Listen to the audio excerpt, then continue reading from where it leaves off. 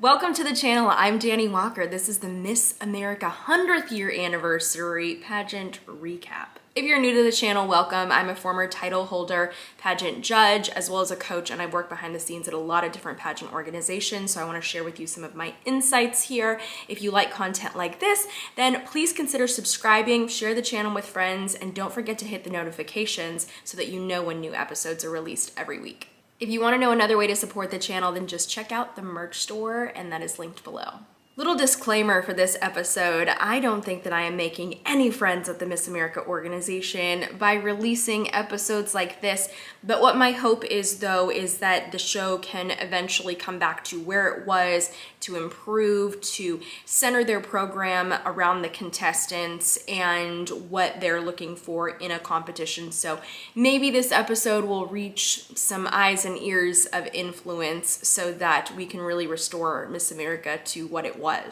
To put things in a little bit of perspective, last year the pageant was postponed, so the reigning title holder actually got 2 years of service, and you would think that 2 years would be enough time to plan an epic 100th year anniversary, especially after what happened at the previous show. If you want to know what I'm talking about, I'm linking the recap right up here, so just check it out and see that for yourself in case you missed that one.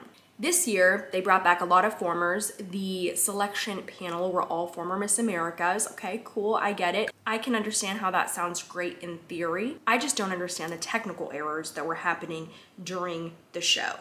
So we're gonna talk about those as well as the new changes that they incorporated that I hope are gonna go for next year's pageant. Once again, the pageant was held at the Mohegan Sun Arena. I think this is a beautiful arena. I think that there's so much that you can probably do with it, but for me, the staging was a miss.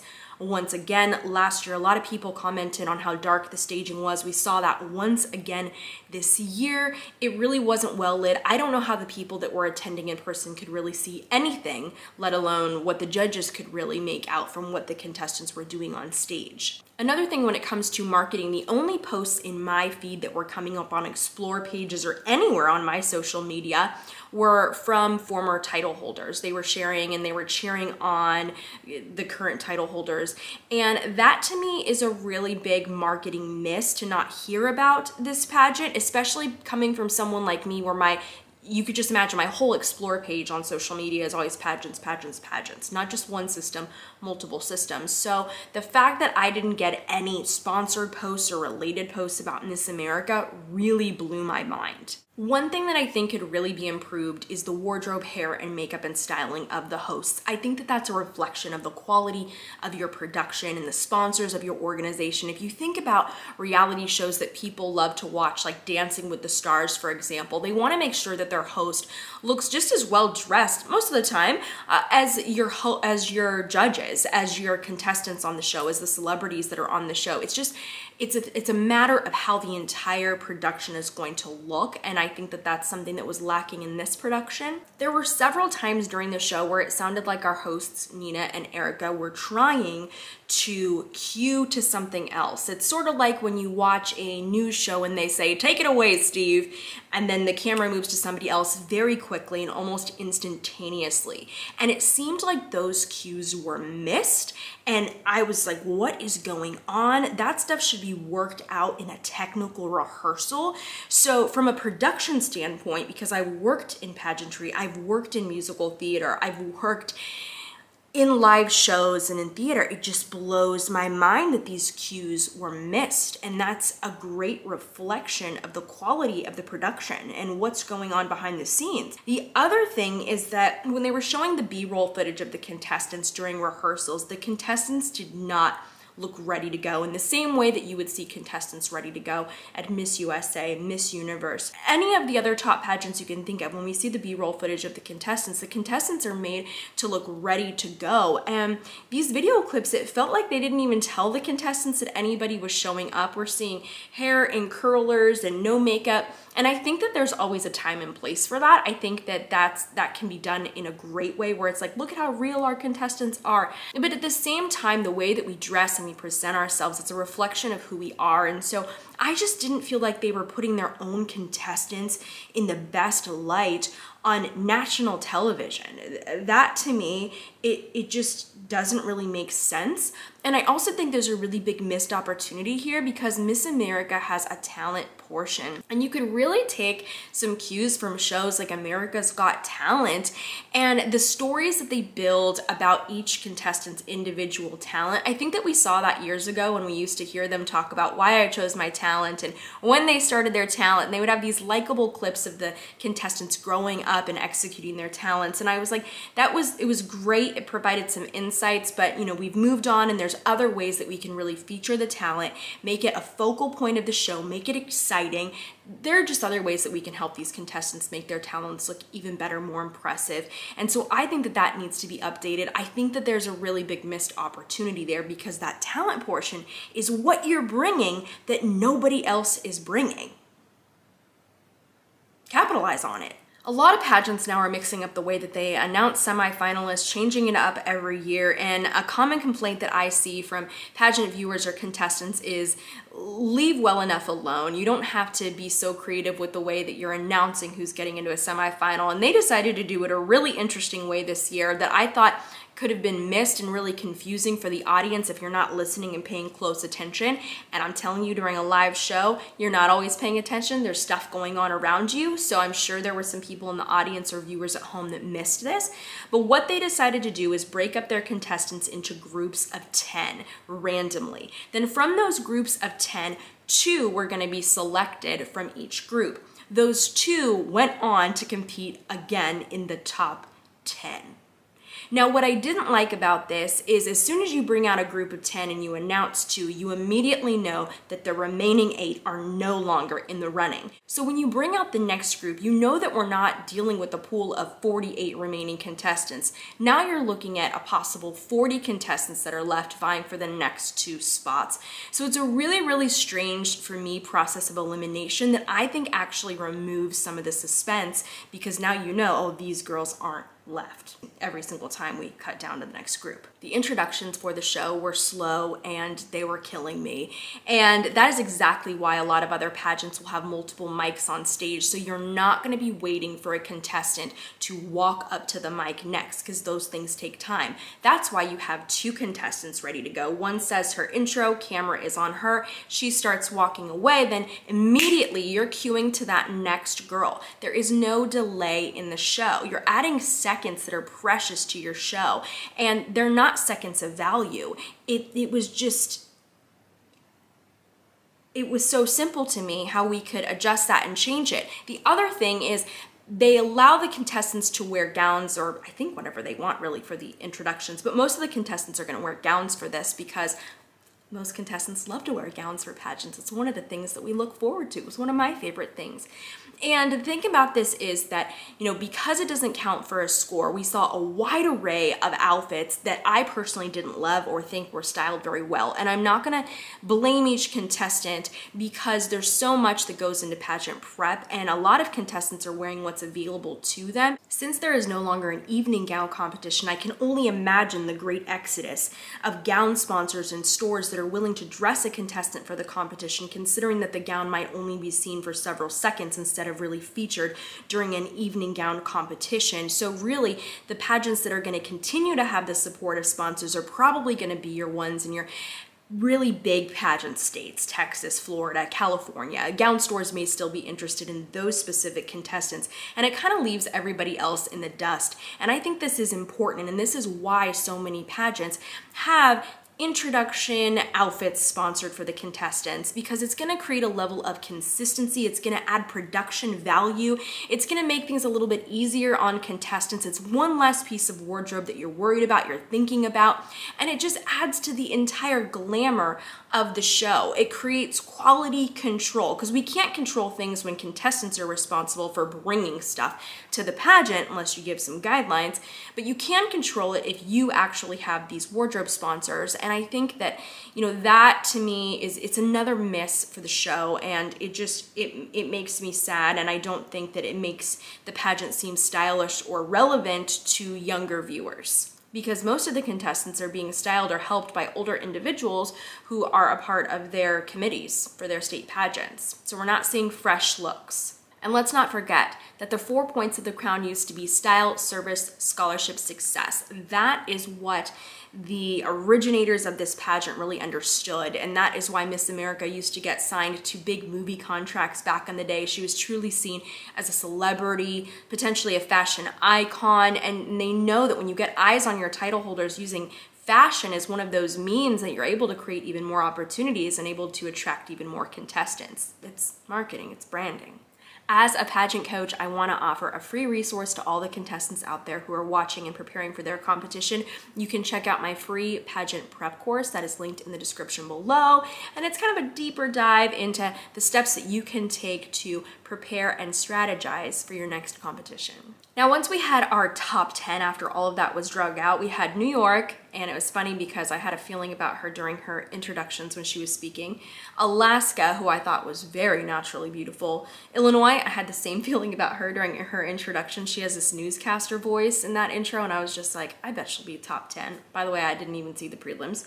Massachusetts, we had Oregon, Alabama, DC, Florida, Utah, and Texas. This year, all of the top 10 got to perform in their talents. Interestingly enough, they partnered with TikTok, and they showed the contestants doing these TikTok challenges for their social impact initiatives, which is what they used to call their platform.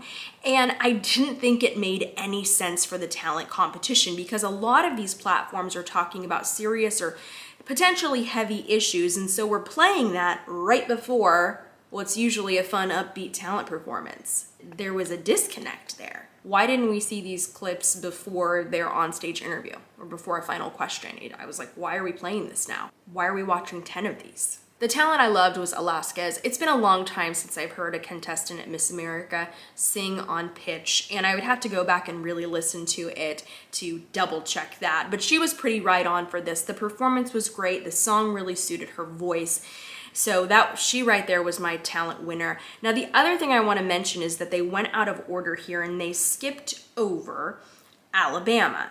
And for a minute, I was like, why did we skip over Alabama? Then she came on stage, we hear her playing, and I was also confused. Once again, I was thinking, is this just a background track? Is it just me? Why can't I hear her instrument? Well, it's because there was something wrong with the audio. That's why we couldn't hear the instrument. So get this, we moved on in the show, okay? We moved on for a little bit. And then we see Erica talking about a sponsor. And in the background, I can see all of these ladies dressed up in what looks like competitive cheerleading uniforms. So I thought, oh, this is interesting. We're bringing cheerleaders on for a national pageant. You know, this could be fun, a fun cheer performance. Why not? That is what I thought was going to happen. I was wrong. It was the contestants dressed up in what I said looks like competitive cheer outfits, and they were custom made for what purpose? For those couple seconds. Who is going to wear a rhinestone encrusted gym outfit? I don't know when they'll ever wear these again. I didn't understand that. Then the contestants weren't really hitting a pose or doing anything. They were sort of just kind of moving around. You could see them changing up their poses with these camera angles. I was just like, where are they gonna wear these? Then after Erica was done speaking, the feed did not immediately get cut off as it should have to go straight to commercial. It kept rolling. So Erica's done, they cut. Production starts walking on stage to move the contestants around. Guys, this is not what is supposed to happen. It's supposed to be kind of like a magic show. You're amazed. You're like, wow, how did that happen? How did they get over there, from there to there? No magic here. No magic. The amount of technical mistakes that occurred during this show from the hosts and from the crew were things that I would easily have been fired for during other productions that I have worked. Definitely fired, definitely not brought back for another show. And some of these things could have caused me to be fired literally on the spot and replaced by another host that was ready to go for the show, that was better prepared. That is what is shocking to me about this 100th year anniversary. This stuff should not and normally does not happen during many other untelevised competitions, so there's no reason that it should happen during a televised show like this. I know I can be a harsh critic, but honestly, Miss America, if you need a host for the show, call me up. I can help you out. After a commercial break, they brought back Alabama to re-perform her talent. I don't know how there was time for this in the show. Normally these things are timed right down to the second, so something happened, I don't understand. And she comes back, we hear that now her instrument is on, it makes a lot of sense. We hear a story from Nina's year retold by her, and it sounded like she was going off script, that this was not on a teleprompter because she kept saying and that's just something that you don't want to have in your show. You don't want those extra filler words. You're gonna lose the attention of your audience, and for me it just didn't make much sense because she wasn't the outgoing title holder. I would much rather have heard from the outgoing title holder than a title holder that was there years ago. It's not her show, it's the show for the contestants and for our outgoing queen. Next, we narrowed it down to a top 5, and they were able to recompete in an onstage interview. Yes, an onstage interview, not just an onstage question. This was an interview that was conducted, and it was much like the actual interview competition, but the exception here was that each contestant was only interviewed by one of the panelists. And the questions were based off of what sounds like her social impact initiative or her actual interview, so kind of follow-ups to that. It was really difficult for me to sit through this, and I'm a pageant fan, and I can only imagine what people thought if they were flipping through the channel and happened to stumble on Miss America. You'd watch a couple of seconds of the show and go, what is this? And not be interested to stay on board. No wonder viewership has gone down in recent years. So I honestly don't have that many notes. I had a few for Alabama. I just thought that she was speeding through all of these answers because it was time. She was trying to get in as much as she possibly could. It ended up coming across in like an auctioneer. That's how it sounded. And she advanced in the competition, and I think that the importance of that is when you advance that type of performance, you are then setting a precedent for contestants for the next year. You're telling them that this is what places in our organization, and that's gonna change the way that they prepare and how they compete. So in order to get ready for this competition, we're just gonna see a lot of contestants talking like this and practicing like this at home so they can get through all the things that they wanted to share on national television. That's what's gonna happen. You could barely keep up with that, and that's not even effective public speaking. That's not a habit that I would encourage contestants to build. So I didn't understand this. Then we got rid of the social impact initiative pitches, which I actually thought were a little bit interesting. It was kind of interesting to hear them talk about how they were going to market what they wanted to do as Miss America. So I'm actually more in favor of that than this. I don't even think that this portion of the competition was really worth diving into. So if you guys want to see it, go ahead and check it out. They streamed this show on Peacock, but it was really hard for me personally to sit through. Now, I want to say that this was the 100th year anniversary, right? And I felt that they totally forgot their reigning title holder. Their title holder who reigned for 2 years, I completely forgot about her, frankly, until the end of the show when it was time for her farewell. And I was just thinking, what in the world? Now, this is something that I think Krystal Stewart is going to start doing right. She touched on this during Miss USA this year, and she talked about the fact that she wants to make this role of Miss USA attractive to other young women. She wants to bring them back into the organization, and she understands the importance of attracting contestants at your state level, potentially at your local level, in order to get quality contestants at your national level and have a really great show and keep building the program. And it just does not seem like Miss America is understanding that. In order to stay relevant and renew interest and grow your program, you have to have contestants interested in entering your organization. And once again, I just feel like they don't even know who their audience is yet, and they need to figure that out and how to market to them. As a note, they also decided to announce the awards for 4th runner-up and 3rd runner-up before narrowing it down to a top 3.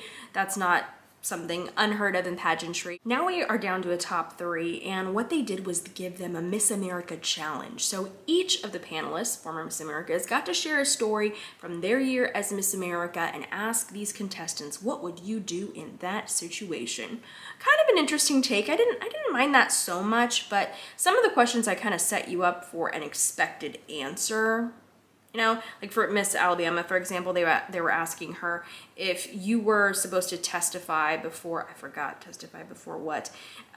Testify in court, and what if you were to get a call from the opposing party the day before you were going to give your testimony, asking you to change your side and essentially asking you to lie. And it's like, well, what would you do in this situation? She's like, stick to your guns and tell the story you meant to tell and be honest and share your story. What is she going to say? Lie? Switch your story? That is one of those questions where I just feel like you have to think about what are the potential answers in a way and see if you're kind of putting your girls into a box. Now after that, it's time to announce your new Miss America for the 100th year anniversary, and Erica gets ready and just says, here we go with our second runner up, and thank God Nina said, wait, no, stop, because it's not time for that yet. Erica was ready to go full force, and then she said, oh gosh, so sorry, my feet are hurting. Basically, I'm ready to go home. Yeah, me too, right? And these other contestants, I'm sure they all felt the same, but that's not really something that we say during a final show as a host, okay? We're up there happy, smiling, enthusiastic, okay? That's what we need to be doing that, and we need to read the script. Right there, the teleprompter, it's big. We don't just skip parts of the show. And the part of the show that was about to be skipped was the moment where they brought out all the former, forever, Miss Americas. We could have forgotten all about them.